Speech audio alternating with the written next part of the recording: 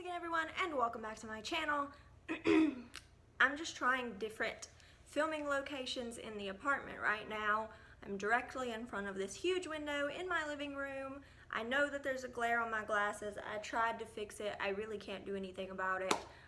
I just have to wear glasses. So I'm sorry if you can't really see my eyeballs. I promise that they're there. I have eyeballs. Hello. But I need these, I just need them, okay? I need them to see. So anyways, as you can tell from the title of this video, I'm going to be talking about some Walmart stories because yes, I worked at Walmart for pretty much the past 6 months.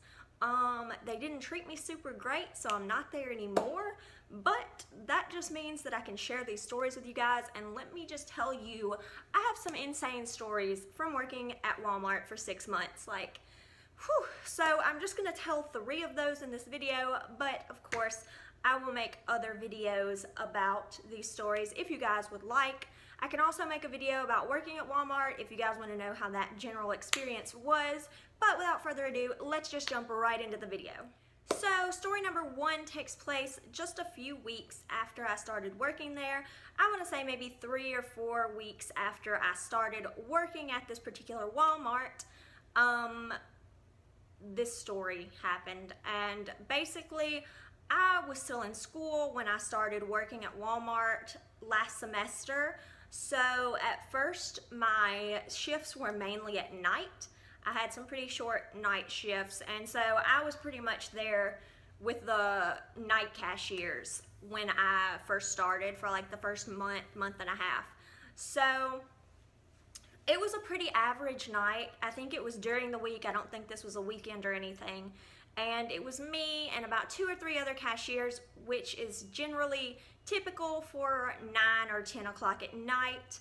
You have 3 or 4 cashiers just to maintain some organization in the store and get people out, in and out and everything. So there's this lady, and she has her daughter sitting in the basket portion of the buggy or shopping cart or whatever you call it. They have a little thing at the top where little kids can sit in there, but this little girl was sitting in the basket, which, like, there's no problem with that. It doesn't really matter. She was having fun. She was happy. And so I watched them walk past the front cash register area, the front end. They walked past, they were headed back to beauty or whatever. So I don't really think anything of it. I greet them, I say hi, you know, how are you? And so I go about my business, and like 10 or 15 minutes later, I see her walking back past the front end going somewhere else. So I hear the little girl say to her, I have to use the restroom. Or she said, like, I have to go potty or whatever she said. So the woman turns to me and she asks me where our restrooms are. So I pointed her over to the restrooms, which were near the customer service desk, which makes it really easy to find and point it out to people. So she said, okay. So she starts walking. This little girl immediately starts peeing. Immediately. Like, no sooner had I pointed them toward the bathroom, this little girl starts peeing. And because she's sitting in the basket, the pee is just dripping onto the floor, just directly onto the floor. And nobody's realizing this for a few minutes. So I pointed out to my CSM, which is like customer service manager. They're in charge of making sure everything runs smoothly on the front end pretty much. The CSM freaks out and calls maintenance. And maintenance is like in the back of the store at this point for some reason. I'm not really sure. There was something in automotive or whatever. So it was taking them a minute to get there. And so my CSM was trying to like quickly grab the little caution cones and stuff like that and try to help block off the area. My coworker sees this man and his teenage son walking past, and they just like walk on part of the pee that's on the floor. And so my coworker, being the blunt person that she is, points at the ground and says to the man, I hope you know that's piss. That is piss. This whole thing is piss. I fell out laughing. Oh my God. Okay, I understand that it's a disgusting situation, but You can't say that when you're at work. You can't. Like, I'm sorry. Even if it's true, you can't say that. So I was just like, oh my God, okay. Whew. So I was laughing so hard. The man just like gave her a very strange look.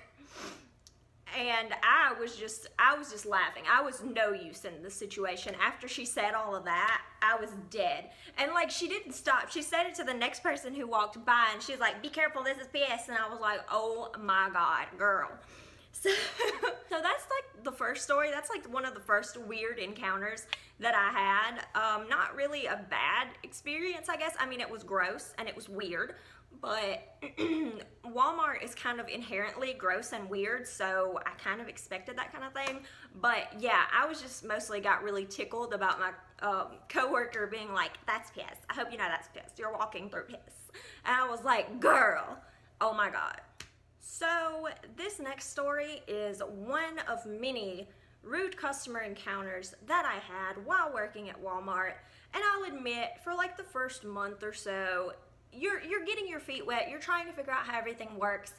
I was always like trying to hurry and do things correctly and help people and all of this stuff. But this story happens like 3 months into working at Walmart. So like, I knew what I was doing. I wasn't making very many mistakes anymore. I was pretty much, I had the hang of it, and I was getting things done. You know, she was doing the thing out here. So this lady and a couple of her friends come up, and I say friends, they might have been family members, whatever. And they had a couple of little children with them, and the children were being terrible. And we can't really say anything when kids are being awful. You just kind of have to be like, if they're really messing stuff up, you kind of just have to say, hey, you know, maybe don't mess with that, you know, blah, blah, blah, blah, blah. But we can't really do anything about it, and that's fine. So the lady was being pretty nice to me at first, I thought. Like, I didn't think that there was anything rude or mean about her. She had a WIC transaction, which, if you don't know what that is, WIC stands for Women, Infants, and Children. And basically, if you're in that program, they will send you a check where you can present it at any retailer that accepts WIC transactions. And it has items on there, like basic food items that you will essentially be getting for free. Usually it's something like cereal, eggs, bread, milk, stuff like that. You can't really get anything like fun with WIC. It's just essentials, which is like how it should be, you know. If you're getting that kind of thing, you're getting essentials, you know. So she comes up and she has one for like cereal and eggs and all of that kind of stuff. But she also has one for vegetables and fruit. And fruit and vegetables are handled separately in WIC transactions. Typically the check has an amount that you cannot exceed. Like, it'll be generally $7 or $11, something like that, depending on the amount of children in your household, the people in your household, all of that kind of stuff. Like if you're pregnant, if someone else in your household is pregnant, stuff like that. So this particular check that she had was for I think it was either $7 or $8 of fresh fruit or vegetables. And so that was fine. She had probably, she was probably maybe $1 under her amount, or 50 cents. It wasn't very much under the amount that the check was for. And apparently she wanted to get something else, which is fine. If someone has a WIC transaction and they see that they can have more and they just don't have it with them, we will always let them go and pick out like a fruit or some bananas or something within the budget. But she didn't say anything to me at all about it. If you're unfamiliar with the WIC process, this is hard to explain, but once we're doing a WIC transaction, there are a lot of steps in it. We have to type in the amount, we have to scan the stuff, we have to type in the date, we have to do all of this stuff and write all this stuff on the check. And the recipient has to sign the check 2 separate times. First, they have to sign it the first time when they get it, and the second time they sign it is after that they receive the goods. Like after you know what all you're getting, you sign this, and then we run it through the check printer and we put it in the drawer. Well, She didn't say anything to me, okay? I told her what the total was for the WIC transaction and that it was 50 cents or $1 or however much under the amount. She didn't say anything to me. I did not hear her say a word because you learn to tune out people's conversations between one another if they're not talking super loud. Like, I don't eavesdrop on people, really, especially not if I'm working. Like, I'm thinking of other things. I only hear people if they're talking loud or they're talking to me, you know? So I'm just doing my thing. I'm typing stuff in, and I, like, hand her the check. I'm like, can you sign this for me? The second time, saying that you received all of your stuff and all of that. And she was like, yeah. So she signs it. I run it through the machine, and I put it in the drawer, and I hand her the receipt. And she says, what about my peaches? What do you mean, what about your peaches? You don't have any peaches. What are you talking about? She was like, well, I sent my son to go and get some more peaches so that you could add it to the total because it wasn't the full amount.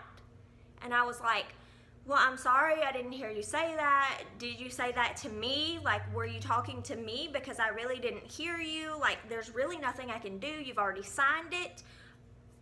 I did not know. You didn't say anything to me. And she just goes off. She's like, I wasn't talking to you. I told my son, and isn't it part of your job to listen? Like, shouldn't you be listening? And I was like, ma'am, we're not really obligated to listen to people's conversations amongst each other. You weren't talking loud enough for me to hear you. My hearing's not terrible. It's not the best, but I would have heard if someone was saying something to me, if they were talking, you know, pretty loud. I didn't hear her say a word about peaches at all. And even if I had, the peaches would have been over the amount and she would have had to pay extra out of pocket. I could have told her that. But she was going off at me, yada, yada, yada. It's your job to listen. You're a terrible employee. Da, da, da, da, da. Just give me my receipt.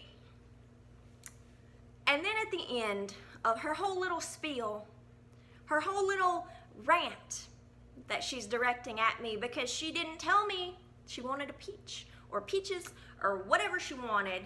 She didn't tell me any of this. And so at the end of this whole thing, she says, and I warn you, if you don't, I don't, this is a family-friendly channel, but this is verbatim what she said to me.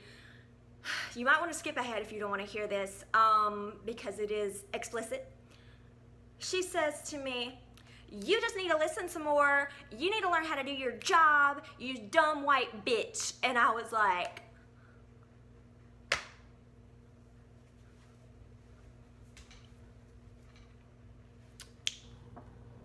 hello, what do you mean?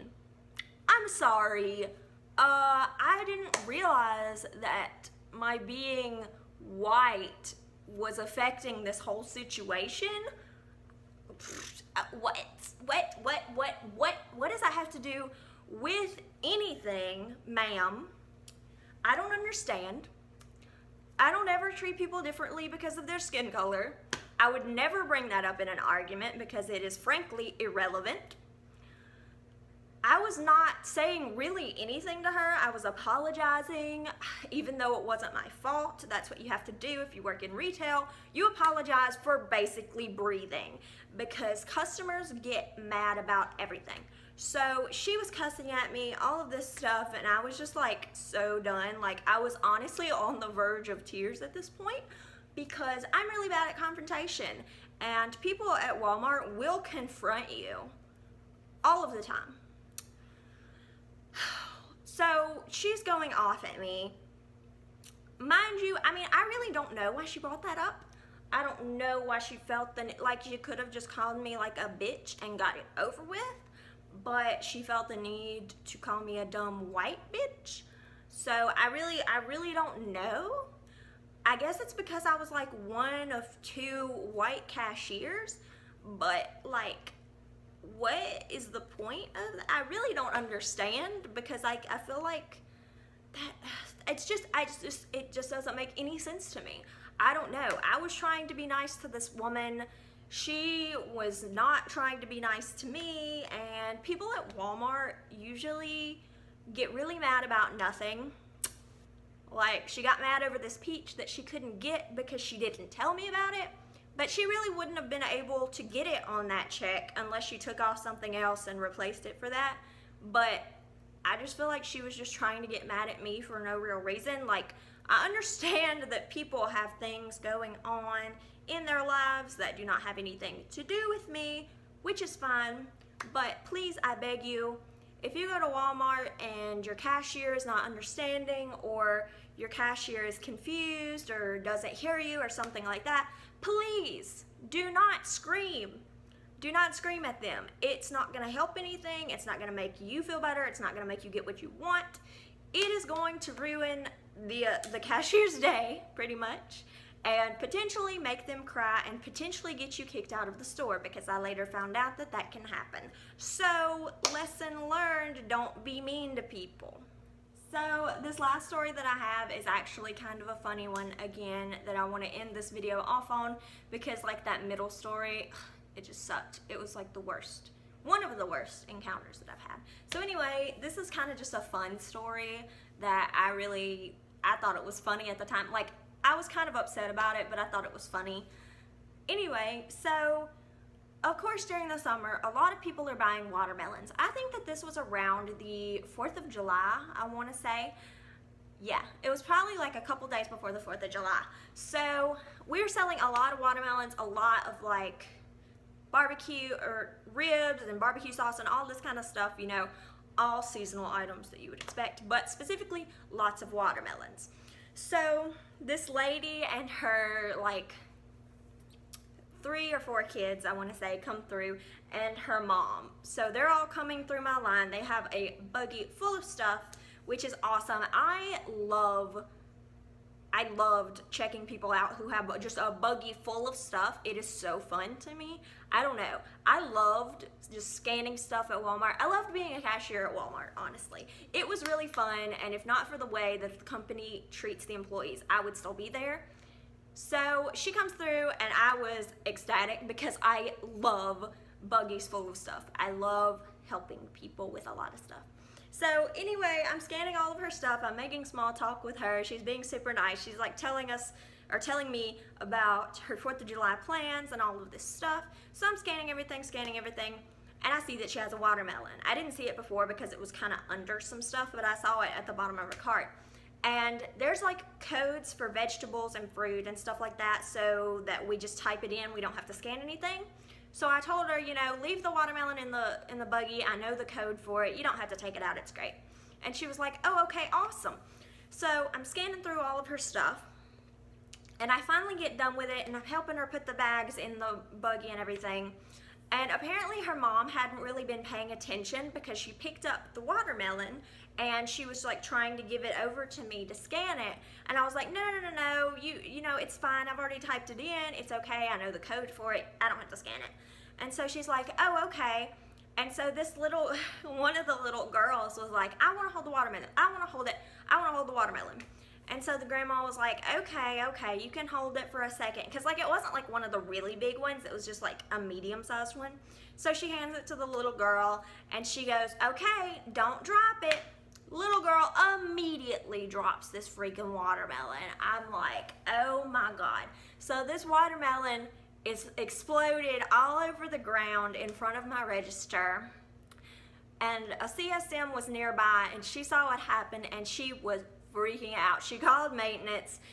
Maintenance took forever to get there, and I had watermelon all over everything and had to close my register for like 15 to 20 minutes. It was a mess. They did get another watermelon though. The little girl felt kind of bad about it.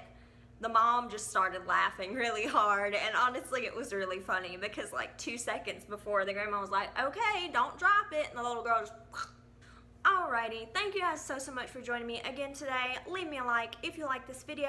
Comment down below. Tell me if you want to see more Walmart stories, Walmart experience, stuff like that kind of videos. And subscribe because I make new videos every Monday and Friday. Thank you guys once again so much for joining me today, and I'll see you guys next time. Bye!